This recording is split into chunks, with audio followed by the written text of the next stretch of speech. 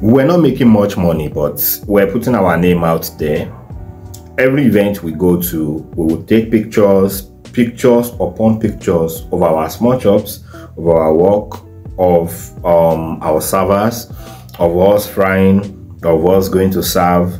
So make picture taking your priority. Make it something you do always. Don't make it something that you do when you have the time. You have to make sure you take pictures of your small shops when you start working.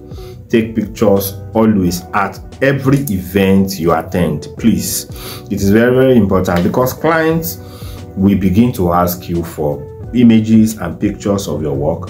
They will ask you, oh, what have you done? Where have you worked before? Or they say, I want to see your platter. I want to see a plate of your small chops. I want to see how your picture or how your small chops looks like when you serve. They want to see your servers. They want to see how they are dressed. Even if you don't have any money at hand, please make sure that you save enough for your servers to appear decent, for them to look very, very presentable.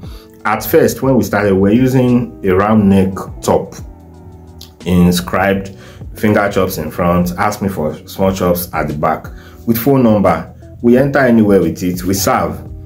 Now we are using a better uniform. At that time, there was no money to do all of this. No money at all. No money, kosi owo.